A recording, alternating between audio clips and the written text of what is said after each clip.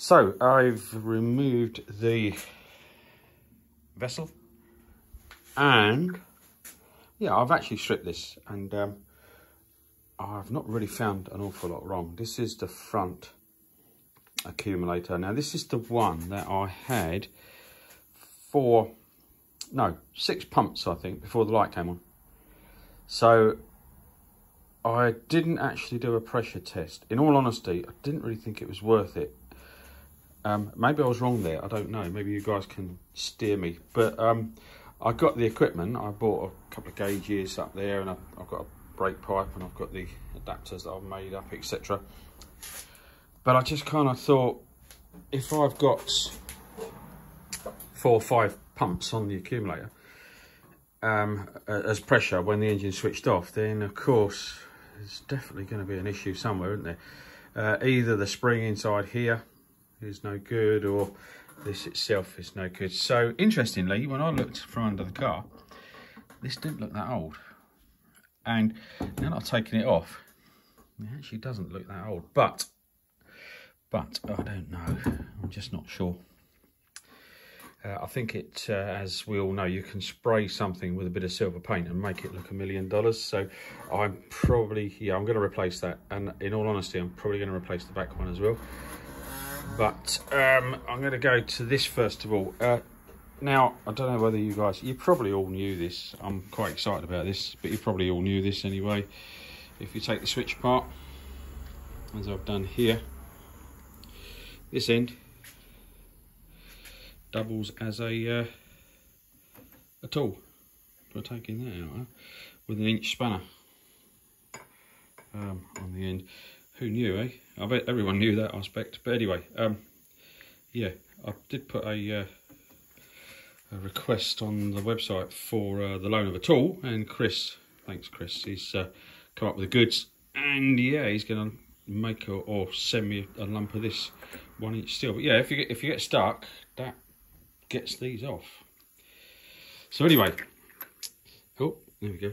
I'm going to replace that diaphragm as well, actually, in the switch, because the back switch isn't working at all. So I've got to strip that off next, I think, and see what's what. But anyway, yes, I took this apart, and I've already taken this apart in true Blue Peter fashion. There's one we did earlier. So I took the lid off, found a little bolt that fits in here, and I just popped this out. Actually took the whole thing apart. Found quite a lot of there we are. It's kind of like quite a lot of gunk inside here, and also quite a lot of gunk on the reverse side of this washer. So as you can see, it's corroded. I'm probably going to replace that as well. I think you can get that. Corrosion, I'm sure. Water. This is aluminium.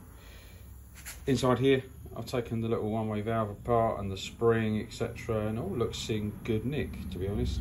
The little plunger down the bottom, yeah, all looks in pretty good order. Lots of gunk in there, rubbish. Pulled the whole thing out.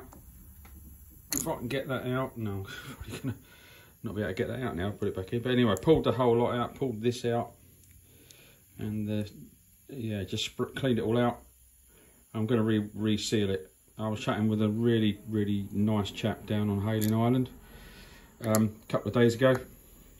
Strangely enough, we were down there on holiday, and this guy has his own repair shop on the Isle of Wight. It's a brilliant place, and he's a really nice chap as well. Gave me a lot of information. He was saying, just replace this, the valve body. I'm not entirely sure. I mean, I've been an engineer for years, and this valve body to me looks perfectly serviceable. I'm going to paint it, of course, make it look a bit nice. Although you will never see it, will you? But I'll know it looks nice. I'm going to put new seals in it, and then yeah, basically put it all back together with a new one of these. I'm pretty sure I'm going to replace that here, because I didn't find anything wrong inside here. The big spring in the bottom, which is actually bigger than a valve spring on a Mini, I think. But anyway, yeah, that's all right. So I think the reason I only had 4 pushes before the light came on, or 6 or whatever it was, yeah, I've got this far, so I'm going to replace it. It doesn't look that new. It looks like someone's painted it. so I'm not going to mess around. And I'm probably going to do the back one as well. That's it for now.